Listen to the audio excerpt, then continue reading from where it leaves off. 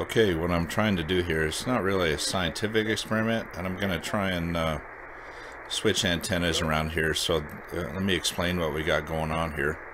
This is the Tecsun PL990X shortwave receiver, and I'm tuned in to the noontime net here on ham radio on 7284, and it's just hooked up to a 80 meter end fed half wave. It's in a V configuration, long sloping. Maybe the top of the V is about I don't know, 15, maybe 18, 20 feet in the air. And the ICOM I have set up is on it's my base unit set up, and it's got an 80 meter off center fed dipole. Feed point is about 35 plus feet in the air, and we're going to kind of go over the difference, and then at the end I'm going to plug in my base unit dipole, the off center fed dipole, into the Tecsun here and see the difference in the end fed half wave setup compared to the off center fed dipole setup, and kind of the receiver differences too between the ICOM and the Tecsun PL90. Like I said, it's not a scientific thing, but let's do some listening here and I'll tell you what we're doing. So this is what we're listening to, is the PL990X on an 80 meter end fed half wave.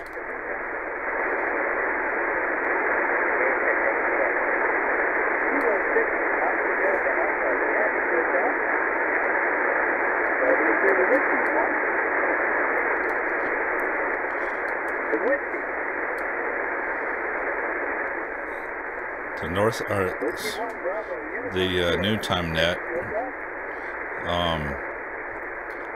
has several different net controls. They swap around. I think this guy's in Reno, Nevada. I'm in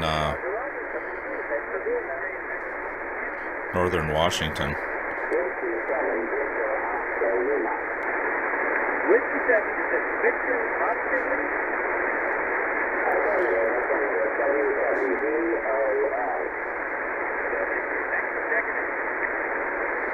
So you can pick it out, but it's pretty weak, pretty light. There we go. That's a little bit better. And conditions change on the bands. You guys know this, I'm sure.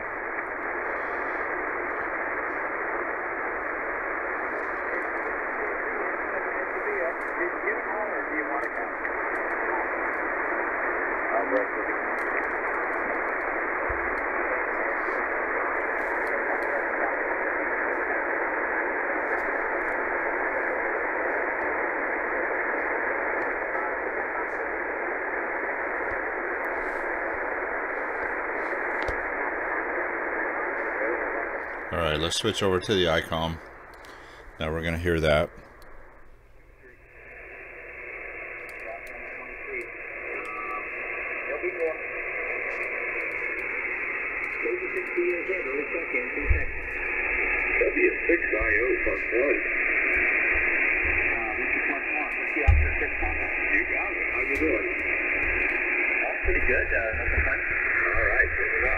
Net controls in California right there.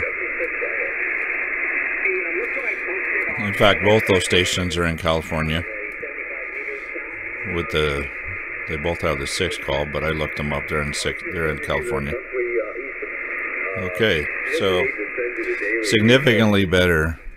Let's try some changing things around. So I'm going to pause the video here. Next time we hear it, I'm going to put the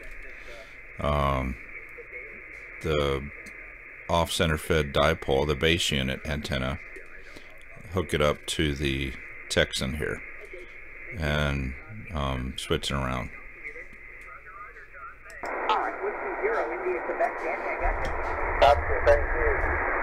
Thanks for coming in. I'll pick another. Thanks. Big City and Whiskey, hang on. Wayne, I got you. Alpha Echo 7 Kilo Juliet, Roger. Roger, Roger, thank you. Big City and Whiskey. Okay, so you can definitely hear the difference there. Significant difference.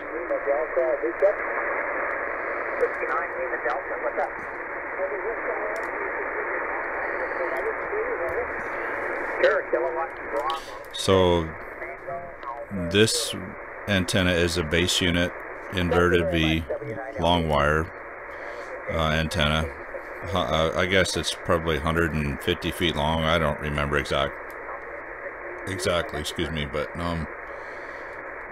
it's significantly longer. But that other one is also 80 meter end fed half wave. It's just a little bit less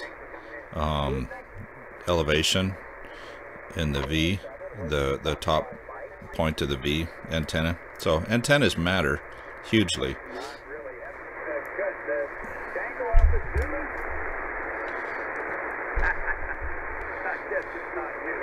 I think the receiver does pretty good. I don't think it's as good as the ICOM, but it's pretty good.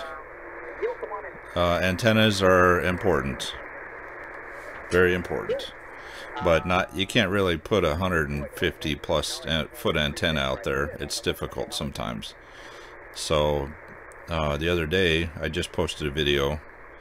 I was out camping and I had this thing running on that little Tecsun Sangean, I think. I forget. Gosh, I mix those two up. I've got a few of them, but it was just the little wind-up ones, and I was getting the net, and but it was pretty bad. But I was getting other stations too, and some stations on 20 meters. So they do work, but I would say, if anything, if you can get as much wire out there as possible, you're going to get a better signal.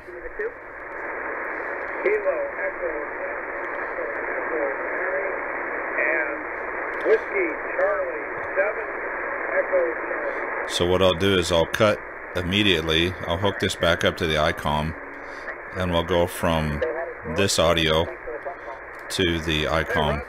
And it's not a really fair comparison. They're significantly different radios, but you guys will get the point. Same antenna. Well, yeah, it's pretty close to each other.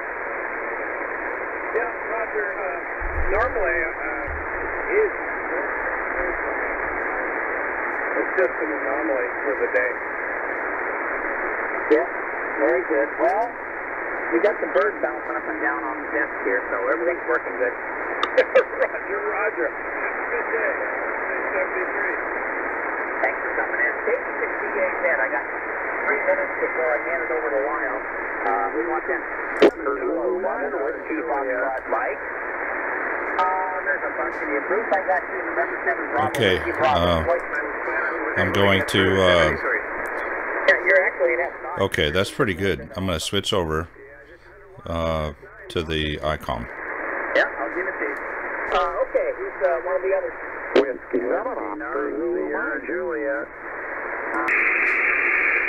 N7RW question mark. Okay, now we're on the ICOM. Same antenna. So again, to hell with it. Who's next? Kilo 7 Echo Papa. That's ours. We got you. 5/9. That signal. All right, I'm going to shut the Tecsun down and unplug it.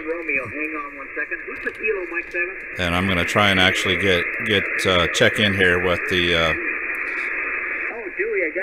ICOM. We'll see if we can check in here.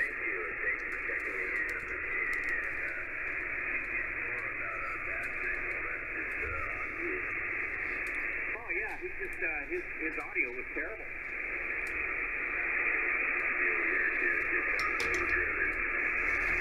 Yeah, and then when he did sign off, he didn't use any phonetics, so I still didn't get it. You got to make sure all your radios are off when you're transmitting. I'm using 100 watts on this. A lot of times, if you have antennas hooked up to other receivers like this one in the same room, you want to unplug your antennas and things like that, because you can blow it out. Oh, he missed California. We'll go for Canadian the other one there. and see how many Canadians we have waiting. Canadian stations come now. Well, I guess they can't hear me, so anybody. Whiskey 7, Romeo Kilo Tango. Kilo 7, Whiskey Foxtrot Mike. Whiskey Fox Mike, I have you, thank you. Roger, thanks. Okay, and who was the other? Whiskey 7, Romeo Kilo Tango. Whiskey 7, Romeo Kilo Tango, I have you. Roger, 7-3, thanks. You have a good day, another. Whiskey 7, Charlie Papa Tango. Whiskey 7. Okay, guys, there you go. Things are working pretty good. I was the reason I kind of stuttered there at the beginning is that when I keyed up the microphone, just like I was saying, it can overload antennas and equipment.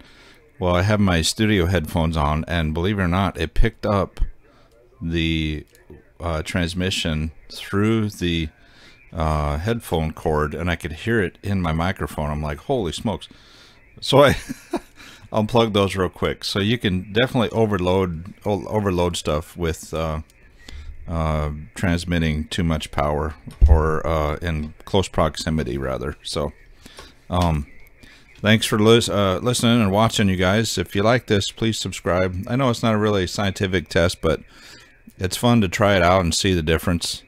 The 7300 is phenomenal. With the right antenna, the PL990X, and the PL330 for that matter is a great little receiver as well. I would recommend both of them, but this particular one, they're a little spendy for it, but I like the feel that you get with it. Seems more of like a desktop situation instead of the PL30. Is much more portable, even though this is portable, but this is still pretty good size. But the PL330, man, it's just a phenomenal little setup for portable shortwave listening.